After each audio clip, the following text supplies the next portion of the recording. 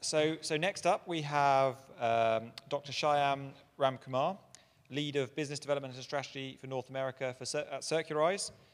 Dr. Shyam Ramkumar is the lead, as I said, I've already given you a job title, 10 years of experience in sustainability and circular economy in Europe and the United States.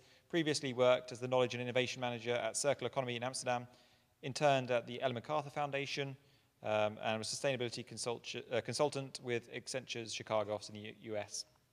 Also heard that he's got a very relevant PhD in the work that he's doing, so I'm looking forward to his presentation. Thanks. Got the as well. Thank you. Yeah, I wanted to touch upon, I think, some of the things that we were discussing in some of the earlier sessions as well, around data sharing, availability of data from the supply chain, particularly for LCA. So we'll share a bit about Circularize and what we do. So we are a blockchain-based supply chain traceability software solution. And we're based in The Hague in the Netherlands. We were started in 2016, growing to a team of about 40 plus employees, and recently closed our Series A funding round as well. So most of our activity is in Europe. We're looking into Japan and North America as well. So, you know, what we have seen when it comes to the automotive industry and the work that we've been doing is that OEMs have set some very bold targets for decarbonization and recycling. And I guess the question now is how they can achieve some of these goals. And some of you have touched upon this in previous presentations in terms of what are the materials that can reduce embodied carbon, what parts are easier to disassemble and recycle, how do you design, and how does design sort of impact the end of life of vehicles and impact the footprint? And we believe that by tracing supply chains, that the automotive industry and OEMs can better answer some of these questions. And yeah, as you all kind of heard from the speaker from Tata Motors as well, with the sort of visibility barrier that he mentioned, there's really a lack of visibility in many supply chains, not only automotive, beyond tier 1 and 2. There's really a limited understanding of materials and flows. Being able to do scope 3 calculations is quite difficult. Data quality is a big issue. And if you want to get primary data from different companies, there's a huge lack of trust in terms of, you know, how are you going to use this data? What do we want to share? There's no really no incentives to do so.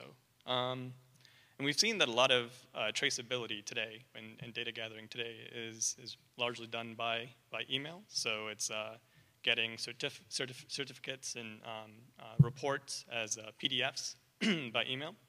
And we see that it's very sort of labor intensive to manage all this information, prone to error, not very scalable, usually quite reactive. So really, this kind of visibility into the supply chain is one of the biggest barriers to achieving sustainability and circularity. And so what we do at Circularize is we develop digital product passports for traceability. And here's an example of what a sort of battery passport would look like. And so what we do is for different materials, different components, end products like vehicles, batteries, et cetera, we create a sort of digital version of that product and try to capture information about it. Things like the mass of the product, where it was produced, what are different environmental impacts of that product, and also try to capture the chain of custody. So how was this product created, who supplied the different materials and components, and try to trace that back upstream in the supply chain.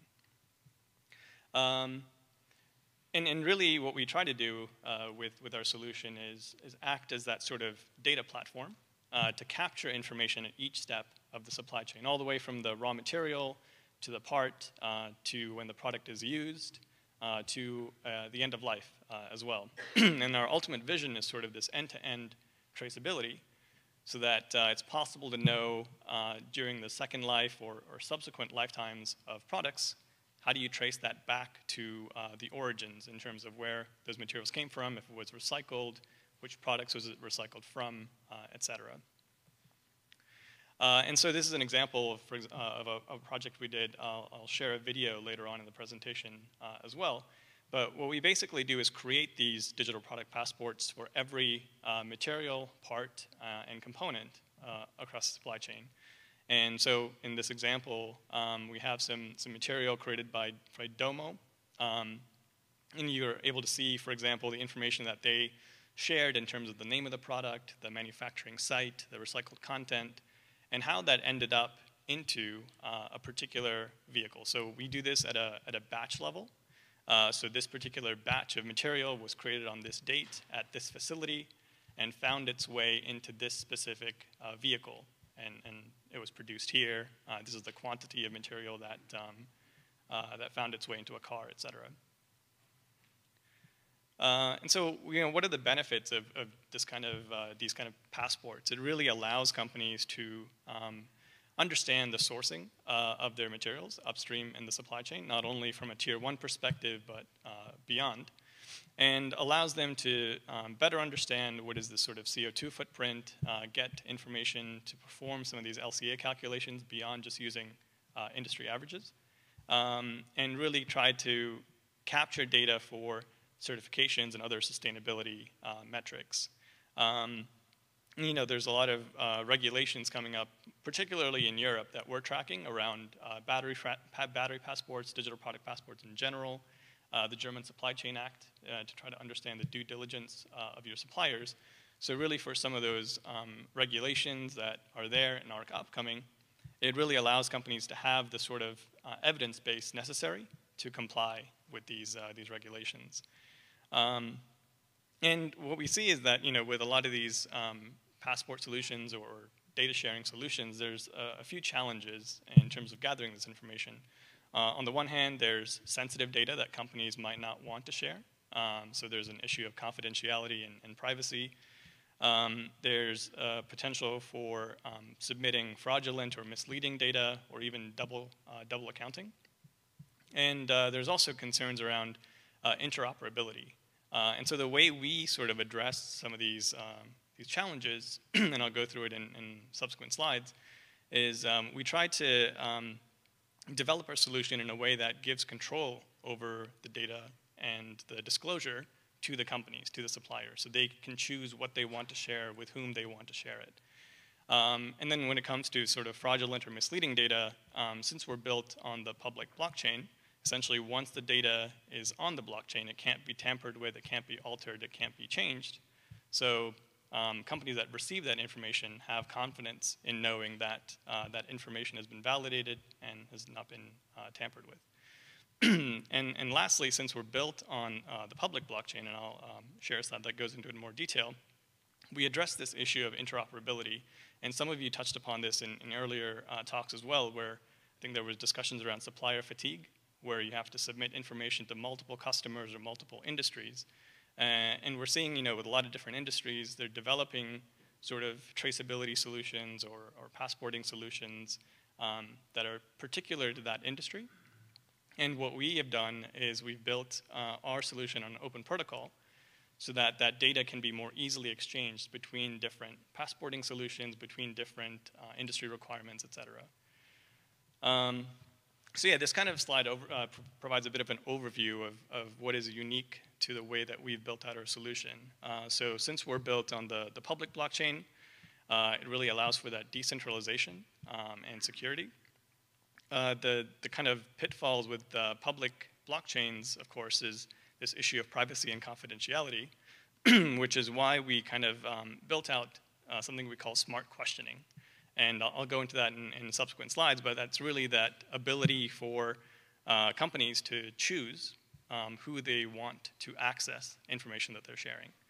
And then, yeah, like I said, the open infrastructure aspect of public blockchains allows us to be interoperable to multiple systems. So even if, for example, Circularize goes out of business, all of that information is still on the Ethereum public blockchain, which we use, and can be accessed in the future. So the solution isn't dependent on us necessarily.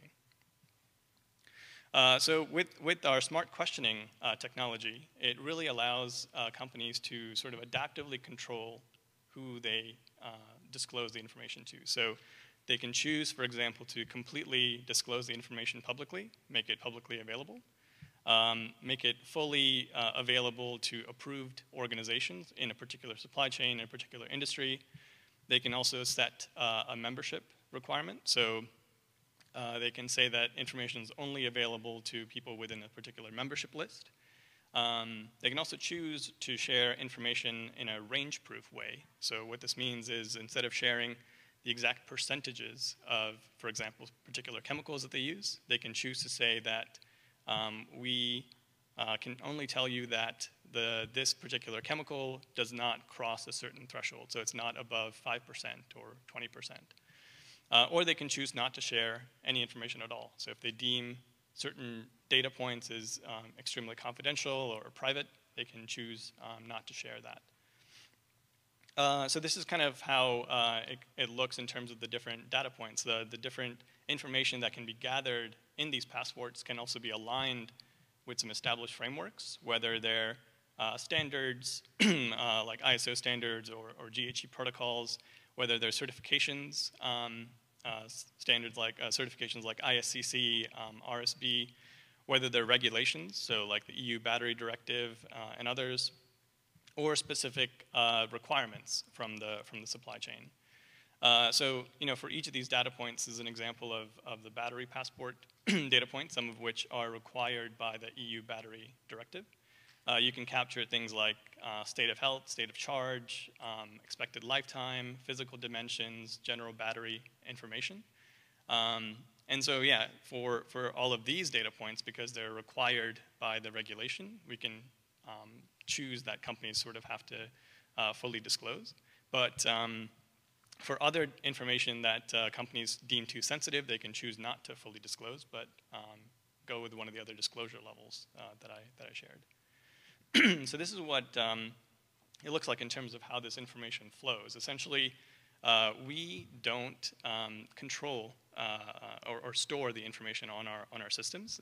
Companies kind of retain their information, and what we do is we create a hash or a reference to that data on our blockchain. So essentially through our platform, a sort of reference to the information is created. So when company B, for example, wants to access their supplier's data, company A's data, and they want specific answers to questions, our solution allows them to use our blockchain solution to then reference that information and pull it from company A, so they can see the information that is available to them. So I'll show you what it kind of looks like here. Hopefully you're able to read. Apologies if the text is a bit small. But yeah, essentially, for example, company A is able to share different information about things like certifications of their site, the manufacturer's name, site location, information about the product. So you can see here that they're creating polymer AB. You can see that they have some information that they've submitted about the cadmium content, fluorescent coating content, sourcing composition, some LCA information attached to an LCA report as well, and some batch level information about certifications for that particular batch, including the batch number. And so what we do is basically take this information and hash it on the blockchain. So we kind of encode it and encode a reference to all this data. So when company B, for example, wants to access this data, you'll notice that certain pieces of information are locked. So you'll see that company B isn't able to see or download certification A. For the chemical composition, they're able to see that they can't see the exact numbers. They can't see the 30% and the 15%. They just know that it's greater than 20% or greater than 10%. And then with the LCA data, this particular supplier has chosen not to share the exact numbers, but they did share the LCA report. And then same with the batch level certifications. You can see certificate B, but not A. So yeah, essentially, companies are able to choose what information they want to disclose and to whom. And companies that want to access this information can only see what's available to them. And of course, this is done on a bilateral level, but if you were to do it across the entire supply chain, it allows us to create visuals like this. So here, we see the chain of custody for a recycled car. So you can see that there's different kinds of cars that eventually went to be shredded into in a shredding facility. And from that shredding facility, different components, materials like steel, aluminum, plastic, et cetera, were extracted. And you can trace that to how it was then recycled and how it ended up in a new sort of recycled car from a factory. Here's another sort of example when it comes to sourcing composition. So here you can see not only from tier 1, but beyond, so tier 2 and so on, what is the amount of virgin versus pre-consumer recycled versus post-consumer recycled versus bio-based materials are sourced from the supply chain. So you can see what are the quantities sourced from all your tier 1 suppliers, where they sourced it from their tier 2, and so on. And in this particular image, you'll notice that some of the information is grayed out. So for those particular suppliers in the tier 1, 2, and 3, they decided not to disclose information about the recycled content or the bio-based content. So you know that they supplied some kind of material, but you don't know what is the sort of quantities of recycled or bio-based.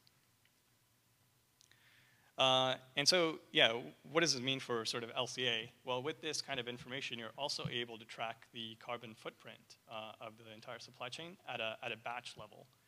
So for any particular product produced at a facility at a specific time, you're able to trace it back to see all of the different tier 1 materials and components that went into that product, where that was sourced from in terms of tier 2, and so on. And it really opens up the ability to understand which are the suppliers or which of the materials or components that are contributing the most to the carbon footprint of your product. So you can kind of do this hotspot analysis to understand what are areas of your supply chain to focus on in order to improve that footprint. And this is going back to what the gentleman from Tata Motors mentioned about that more impact-focused approach to decarbonization.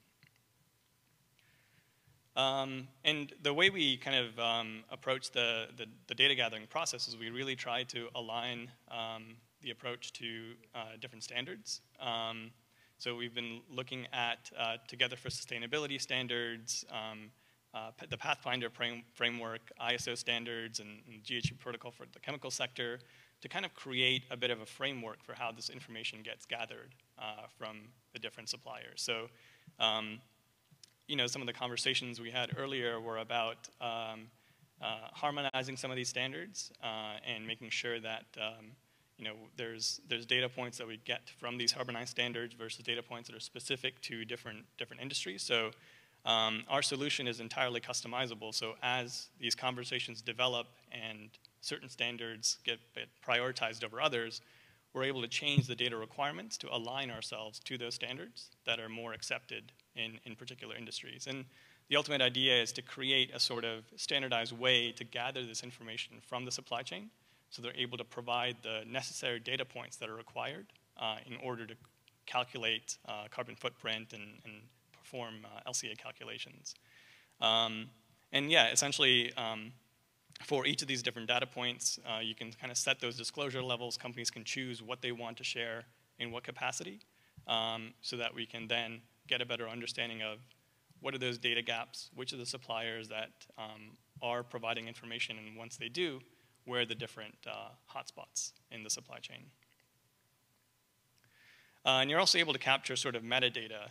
So, you know, if you want to know information about how much of the information provided by these companies is primary data versus industry averages that they use, or whether there has been any sort of third-party review conducted, all of that information can also be captured, and you can also see whether the information provided by the suppliers has been verified by any third parties, or if it's just information that's been sort of self-reported by the companies.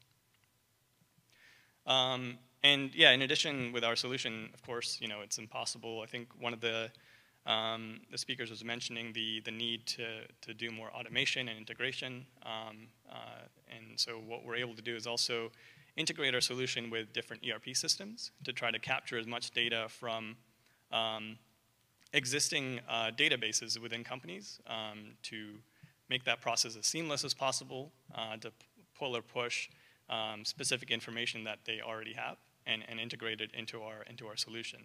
And with these APIs as well, we're also able to transfer this data out to LCA software as well. So if you want to capture all of the different emission factors across your supply chain and then import that into LCA solutions for more detailed calculations, it's possible to do that. So our solution is purely just a sort of data gathering tool.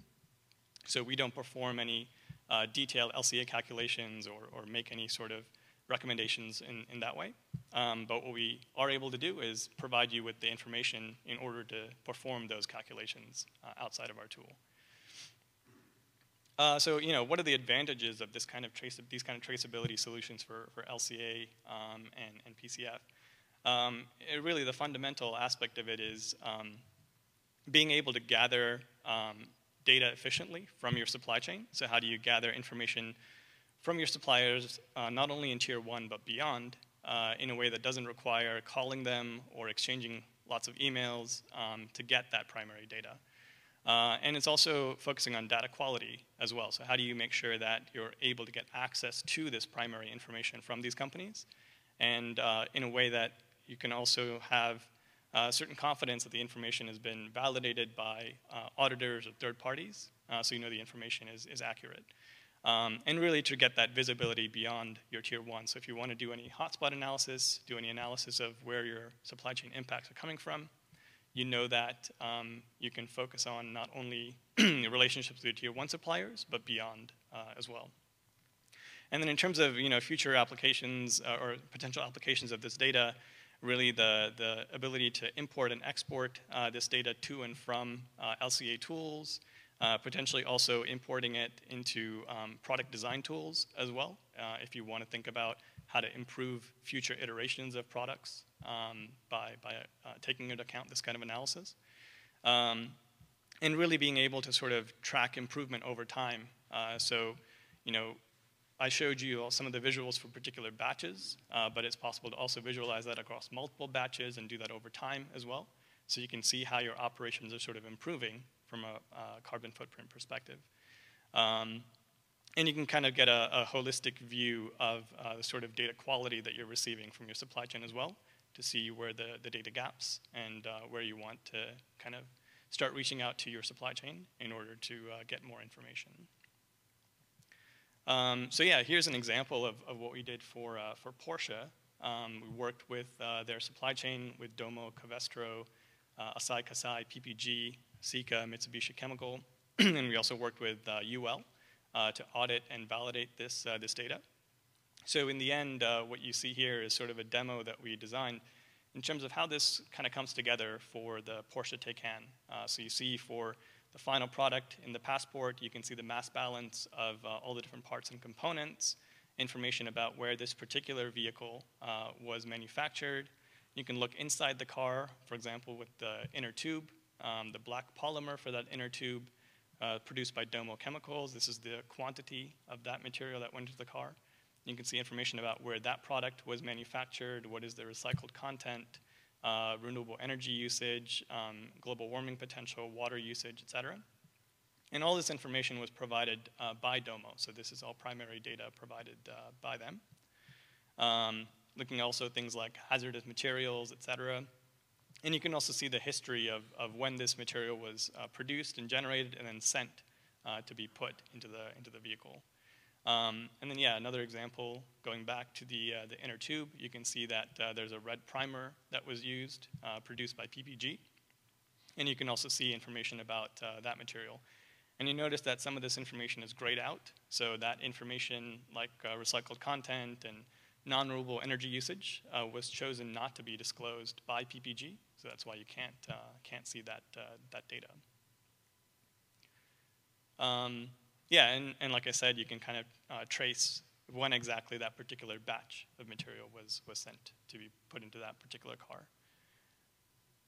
Yeah, so this is a short overview of some of the companies that we've worked with. We mainly work in the chemical industry, the automotive industry, have been having conversations in the aerospace industry as well to see how we could apply some of our traceability solutions to really help companies gain greater visibility into the supply chain and be able to better monitor it and calculate the environmental impacts. So yeah, thank you very much for giving me a chance to share what we're doing, and looking forward to any questions you have.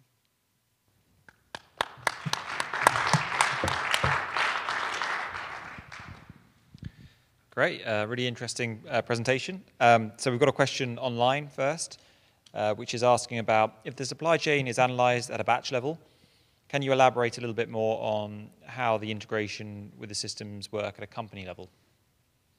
Yeah, sure. So essentially, the way our sort of API integrations work with different ERP systems is that if companies capture production level information of their operations, we're able to pull in that information. So whenever a batch gets created, it doesn't have to be manually sort of entered on our platform. So if they're capturing any of the information that's required for the digital product passports, things like manufacturing site, batch number, and if there's already information captured about environmental impacts of that product type, for example, we're able to pull in all that information automatically. So once that physical batch gets created at that facility, a digital version can be created at the same time. Cool. Any questions from the audience? Yeah, I'll just pop out of that. It's okay. What I didn't quite connect to, what's the physical tracking method thank you. So that when, what is the method for when that creates that physical length of material moving through the chain that allows data to get entered? That's the part. I mean, is there RFID involved? Is that the main way? Yeah, that's a good question. So it can be different kinds of tracking methods. It could be a QR code that's on the container. If it's a chemical, for example, or if it's a battery, it can be a QR code on the battery. RFID, there's different kind of ways to do that tracking, to make that link between what particular batch ends up at which particular facility, so that gets tracked and recorded. So just fast forwarding a little bit, you talked about PPG. So say in the future, they're providing to lots of different customers. Do you see that maybe certain customers are using your solution, but there are also other customers using a different blockchain, a different solution? How do you envision this for someone like PPG? Are they going to be providing this data to all these different levels of that to manage all the various different supply chains that they're supporting? That's a good question. So yeah, that's what I mentioned in terms of what we're seeing in regards to different traceability solutions that are now currently largely being built on a private blockchain. So you kind of have to be in that closed network, in that group, in order to share that data. And the approach that we took is more to do it on a public blockchain using an open protocol approach. So even if you use a different blockchain solution, it doesn't have to be circularized. It could be another competitor of ours or a different platform. Because all the information is hashed on Ethereum, we're able to share that protocol with the competing platform. So they're still able to access that information and can read all of the data points that have been hashed on the blockchain. So as long as they have that open protocol and they know how to decode that information, they're able to access all of that data, including the disclosure levels. Chris? Yeah, thank you very much for the presentation. I learned a lot. My question was, I mean, the Porsche example, that's a very simplified version of a very complex reality, right? So the same batch may go into different facilities and then into multiple vehicle models, right? Because they share a platform or they share parts with each other. Are you saying you can trace that down to the individual car that is being produced, or saying X% went into this model and Y% into that model? Yeah, exactly. So since we're tracing it at a batch level and at a facility level, so if we take, for example, the batch of Domo chemicals, we know that it was sent from this particular facility to this factory. And so then we're able to track what parts were produced from that factory and where those parts ended up in terms of which particular vehicles from another factory. So as long as the company is able to kind of provide information about the batches that they produce and have information about the, like if they tag the QR code of the particular inputs they receive, we're able to know that inputs from this particular facility went to this particular facility, and these are the products that were produced as a result of those inputs. So we're able to kind of match up that chain of custody along the supply chain at a batch level. Okay. And then, sorry, one more question. So blockchain is known to be crazy energy intensive, right? So I'm just wondering, using a technology that uses a lot of energy to pull in data on carbon footprints, I don't know. So especially if, let's say, the whole automotive industry would at some point use this, the computational requirements would be immense, right? No, you're right. We actually have an LCA expert that we brought on board our team, and his master's project actually was to do an LCA analysis of our own platform. So there's a few, I think, recent developments that reduce that concern a bit. One is the fact that we're using the Ethereum public blockchain, which recently moved to proof of stake, I believe, instead of proof of work. So that massively reduces the energy usage.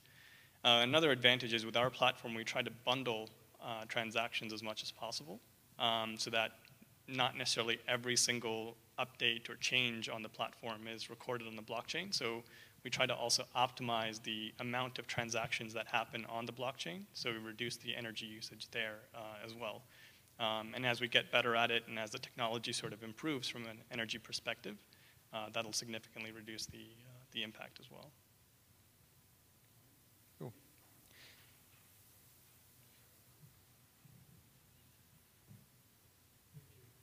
Whoever did the data visualization on your software, like, it's pretty good. The data visualization was on point. So a couple of questions. So first question that I had was integration to the LCA software. You mentioned it can be integrated. Are there any softwares which you have already tried and it was good to go, or piloted it with some softwares where it was good to go? And my second question was the databases, right? I mean, this, at the end of the day, would rely on how many companies actually sign up on your platform and put their data in it, and it'll become richer and richer and richer.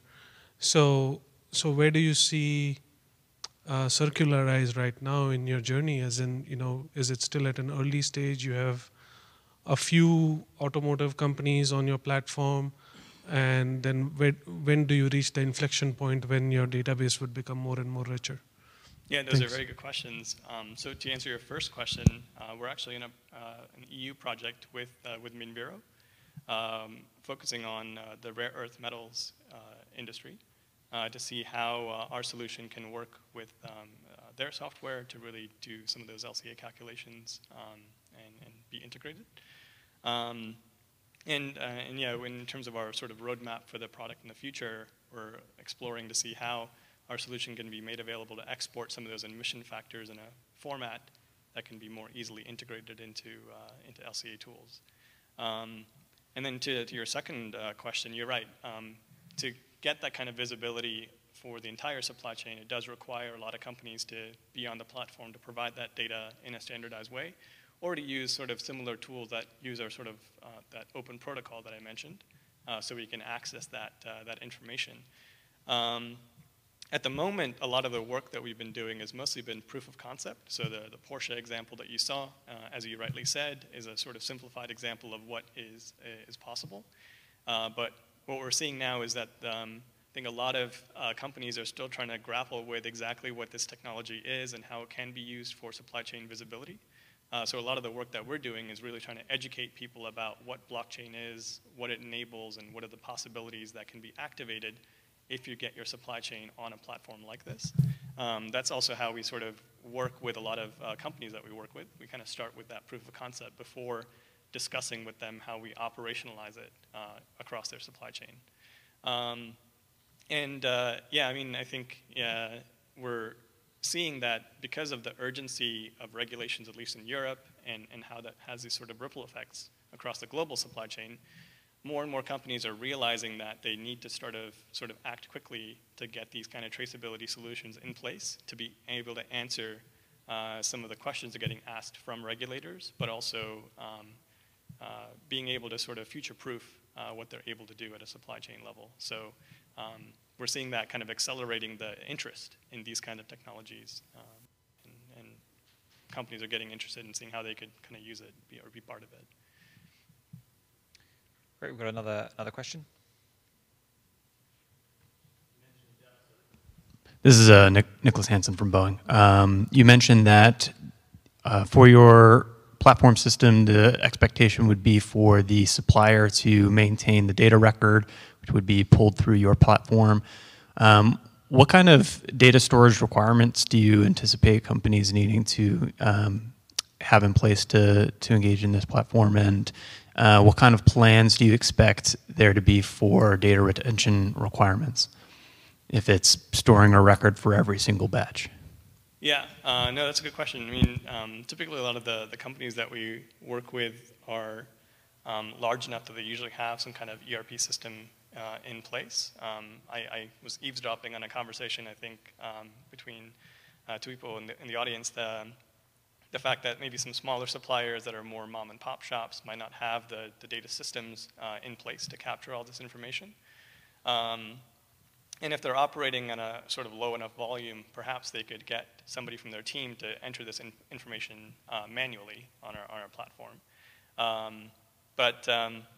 Yeah, essentially, you know, the DPPs kind of provide a list of data points that is being requested by the supply chain. So hopefully that also provides a bit of a guide for some of these companies that don't have data platforms in place to understand what kind of information they should be capturing because of regulatory reasons or because of interest from their consumers.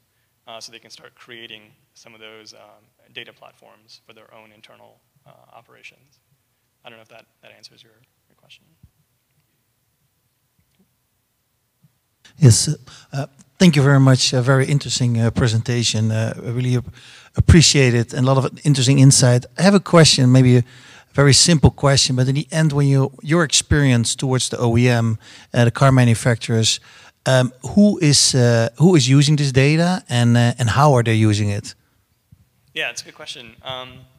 Yeah, so the Porsche example that you saw, there's a sort of consumer-facing part of our solution as well. So we have a platform, a website where you can access all the different passports. So what we were seeing from a lot of the manufacturers or final product producers is the ability to sort of communicate their product to consumers and being able to highlight some of their sustainability story, some of their supply chain impacts for them to make better decisions as consumers. So that's been their sort of interest to use this data to boost their sort of environmental credentials or profile, et cetera.